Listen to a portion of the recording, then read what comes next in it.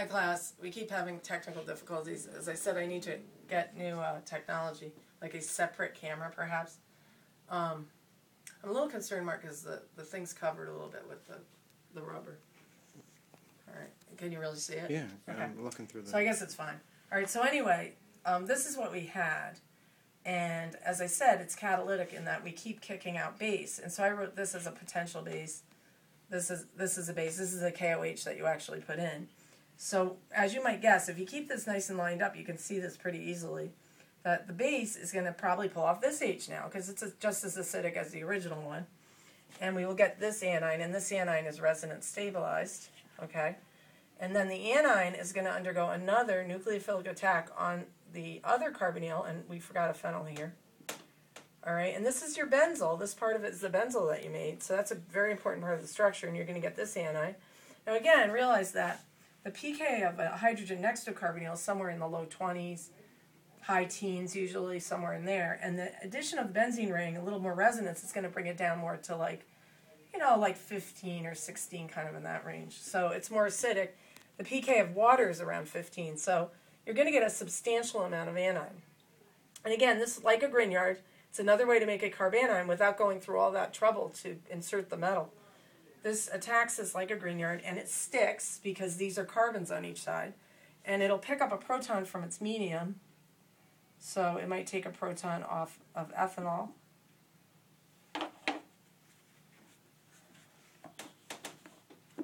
Off an ethanol molecule. Look at that. You can kind of see, like a hydrogen bond there. But this will pull this off. And you can just see how natural it would be for that to come off. And all this is like getting tossed around in the solvent. Remember, the proton gets lost.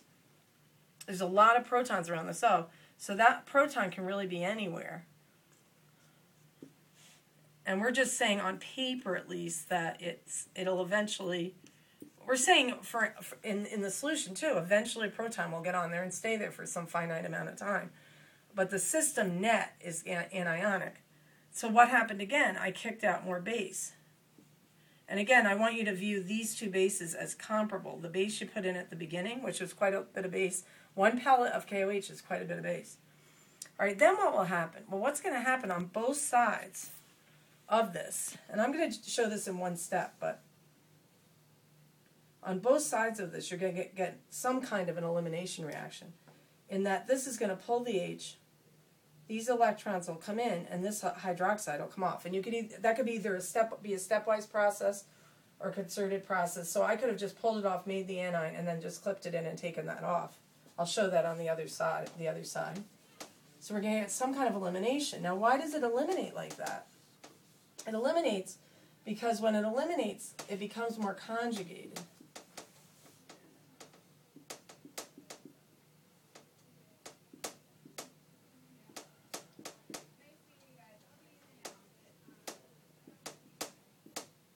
Is it still running? What's the time? 3:30. Okay, that's good. Thank God it's still going. And that was disk space. Okay. So another way, so why does it do this? It gets more conjugated. Notice it wasn't conjugated. Now it's conjugated. This is where the beautiful color's going to come from. And you're getting that nice, now it's an alpha beta unsaturated ketone. And you might think about it like that. You say, Dr. Nerz, that is a terrible elimination because look at what you're doing. You're kicking out a strong base. But remember, we started with a strong base. We started with these two strong bases in our solution. We're ending with those two strong bases in our solution. This has the same energy, but the molecule is going down in energy because it's becoming more conjugated. So in base, it's okay to have base as a leaving group. In acid, it's not possible to have base as a good leaving group. So here it's a perfectly respectable leaving group because there's no trade-off. The molecule, though, is going downhill. Okay, so this reaction is a tremendously thermodynamically driven reaction, and the product is tremendously thermodynamically stable.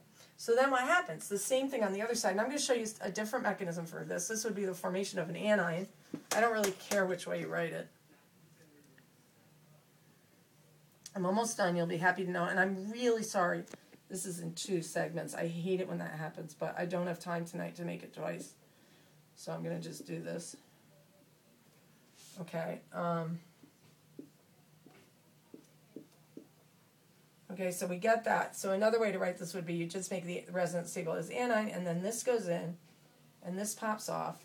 And again, why? Because we're going to get this tremendous resonance stabilization. Now, when you learn the aldol in class, you'll learn that, or if you've already learned it, some molecules sort of, quote-unquote, spontaneously eliminate to form the alpha-beta unsaturated compound.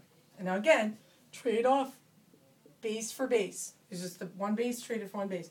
But a lot of compounds spontaneously do this. Like you'll just heat them, and they first form the beta hydroxy ketone, and then they eliminate to form the alpha-beta unsaturated without any forcing conditions. And the reason is, again, if you have aromatics in the structure that extend the conjugation, or something that extends the conjugation, this will happen much more readily. This product is immensely stable. It just dumps out of solution. It's dark purple. People sometimes get 100% yield on this reaction. Okay? So I'm hoping you can get those 2 done. And I haven't finished talking about the warfarin reaction, but I'll probably do that next week because that would be too much for you this week. So please watch all 3 of these videos. I should be in class at latest Tuesday, but I plan to be there Monday. Don't be worried. I'm okay. I just got a situation where I couldn't be in class.